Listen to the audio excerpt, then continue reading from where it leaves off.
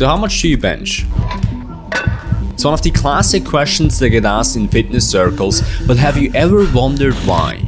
In this video we'll learn that there's actually a deeper, underlying evolutionary mechanism why especially men ask each other how much they bench. And understanding and exploiting that mechanism can give you a drastically improved life quality even if you're not a bodybuilder or a gym rat. So stick around to the end of this video because the information presented here is quite new and groundbreaking. For those that are new here, hi, I'm Florian, founder of Fit Vegans, the best online vegan fitness coaching service in my humble opinion. So let's just dive right in.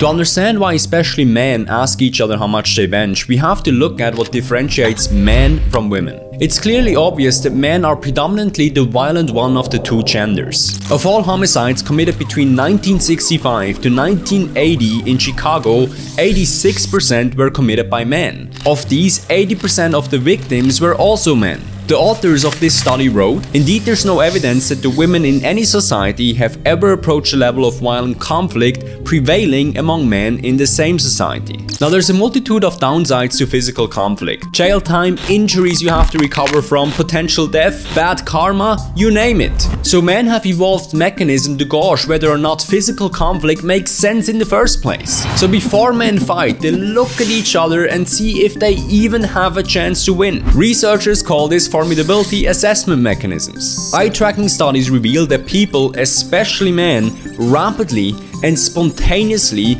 assess the upper body strength of other men. You probably already did it during this video. The correlation between a man's upper body strength and judgments of his fighting ability is huge. The more body strength you have, the higher the chances that people think you will beat them up if it ever comes to physical conflict. But why does this all matter? Humans have evolved in groups and needed others to survive and reproduce. And whenever you have a group of animals and limited resources, you get a hierarchy. Meaning you will get people with higher status and you get people with lower status. We see this in children as early as 3 years of age. They organize themselves in dominance hierarchies. Although humans might have the most complex dominance hierarchies in the animal kingdom, social skills, competency and access to financial resources all play a role. Size and strength still remain crucially important. Studies show that physically strong individuals are more likely to attain positions of status within an organization, even though physical strength is not even relevant to any of the business tasks. So we've seen so far that upper body strength is an indicator of one's fighting ability and therefore goes along with status, respect and prestige in dominance hierarchies. Generally, the more upper body strength you have as a man, the more you are respected and the higher your social status is in the group from the get-go. And that, my friend, is where the question of how much you bench comes in. Realize that it's not how much you squat, how much you curl, how much weight you use at the unilateral calf press, it is how much you bench. And again, it's no coincidence that the muscles you train at the bench press are the muscles you use for a punch or you use to swing a club or an axe in ancient times. So the how much you bench question is unconsciously used by men to gauge the status of an ally or competitor.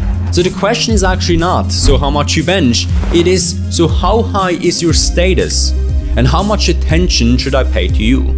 Yes, we might live in modern times, but deep down we're still the Stone Age folks of 10,000 years ago. So why does this all matter to you? Whether you like it or not, no person is an island. And your social status matters. People in low status positions have higher levels of inflammation, higher levels of all-cause mortality, meaning higher chances of dying from any reason, and higher risk of depression. Generally, the lower status you are, the less money you earn, the less likely you are happy with your relationship, the less likely others are to treat you well, and generally the lower quality your life is. So increasing your upper body strength and working out regularly is the best, easiest, most cost-effective ways you can do right now to increase your social status and feel better about yourself.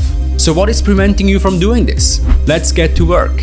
If you like this video, then don't forget to smash the like button. And do you want to see more videos like this? I can do a whole series of upper body strength, bench press and fighting ability, but I only do so if there's enough interest. So if you're interested in that, leave a comment and subscribe to this channel. Last thing, if you want to increase your social status by increasing your upper body strength and you're a fellow vegan, then why don't you schedule a free call with yours truly or one of my executive coaches by clicking the link below in the description or in the first comment. We help vegans get in shape in the quickest way possible while also making it sustainable, and we've worked with 300 plus vegans from over 24 countries. So see you next time and maybe talk to you soon.